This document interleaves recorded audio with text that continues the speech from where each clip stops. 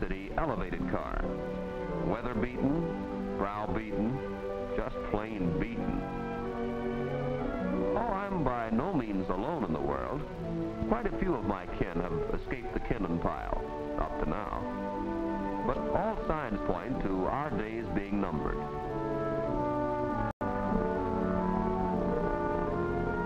The 3rd Avenue branch is the last remaining limb of my family tree. I remember how, when a youngster, we did our family chores with wood-burning engines. But soon we were taught that if we were to grow into a good, healthy system, we'd have to lead a cleaner life. So they shot us full of electricity, and we grew and grew until our structures became the transportation backbone of the largest city in the world.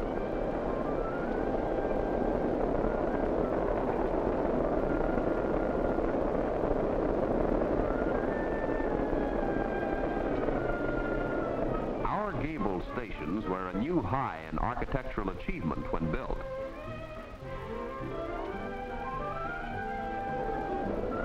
All went well until the 1930s, when we noticed that subways were undermining our security. When we failed to carry our customary total of 1 million passengers a day, zip, the props were pulled out from under us. Acetylene torches did the rest. A horrible, horrible death for the poor old 2nd, 6th, and 9th Avenue branches. Our terrific noise, if you ask me, is one big reason for our downfall. But can we help it if the canyons of buildings we run through kick our sound around?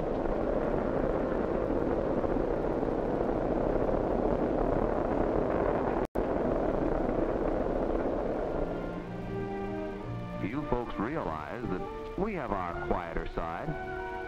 Why, one of our spurs mingles with the stately trees and fragrant flowers of the Bronx Park.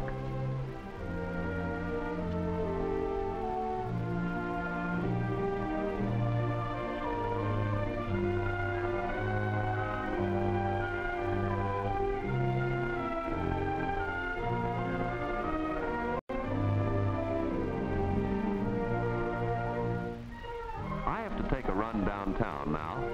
If you stay with me, I can show you a New York City no other means of transportation can. From my windows, you will get glimpses of the most famous buildings in the world.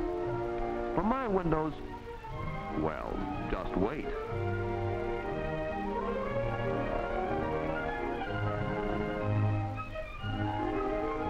We have to pass through the dense Bronx tenement district before coming to Manhattan.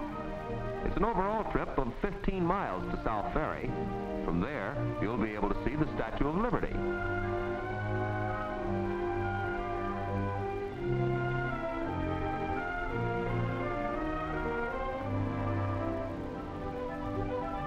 This stretch, sandwiched between the tenements, I always call Clothesline Alley.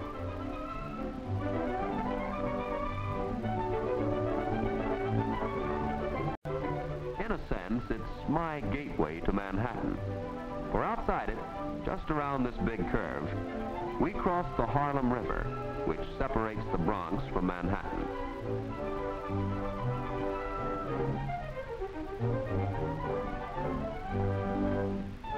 Here, under my bridge, is where East Side kids swim.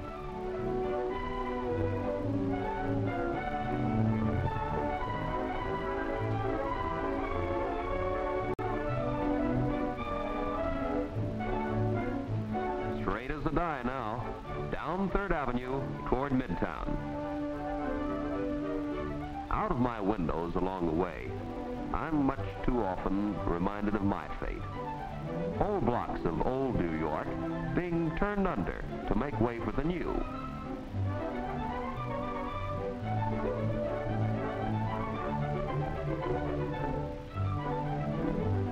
Even though the 3rd Avenue is the last of the L's, there are still over 1,000 people employed in operating us, and we carry 270,000 passengers a day. Kind of a melting pot on wheels, I am. I carry the old and the young, the dignified and the not so dignified. The pious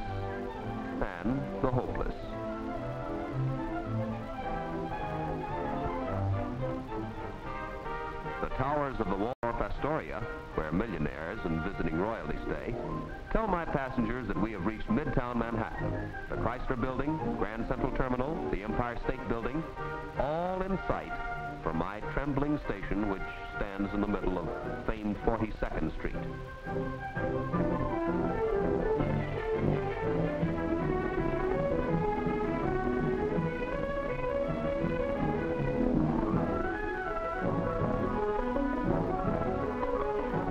With the swirling activity of Midtown behind us, we now proceed south to Brooklyn Bridge and the Lower East Side made famous in song. The New York of the Smiths, the Cantors, Jessels, Winchells, the Rooneys, and the O'Grady's.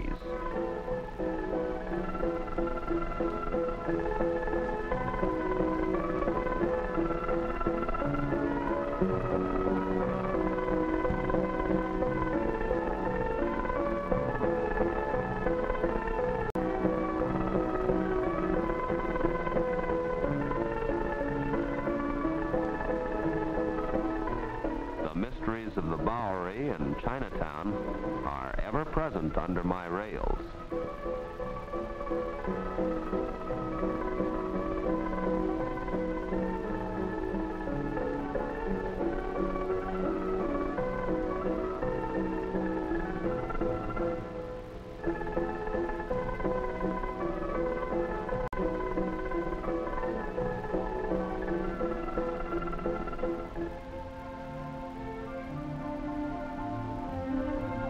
In Chinatown's Chatham Square, our route divides itself. The train to the left is ours, proceeding to South Ferry, as I promised you we would. The other is on its way to our City Hall terminal, neighboring the Woolworth building.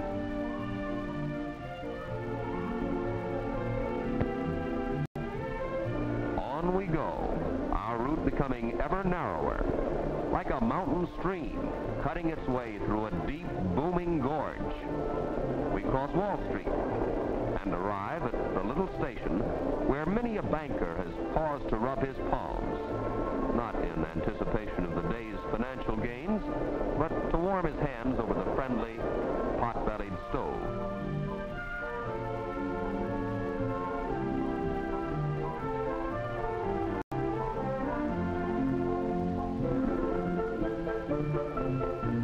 Finally, our route swings out into the comparative open, and from my windows, the confining walls of skyscrapers give way to the maritime scene in New York Bay.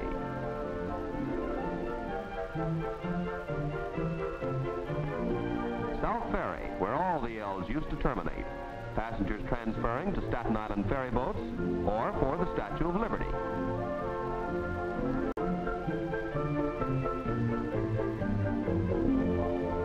People, I mean a lot of things.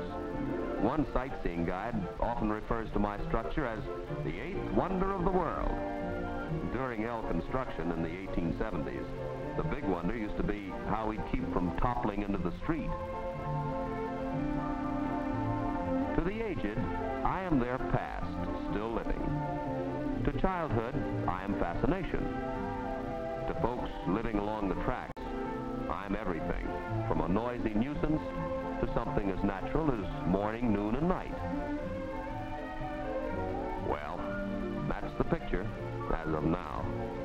Time, borrowed time, will tell the rest.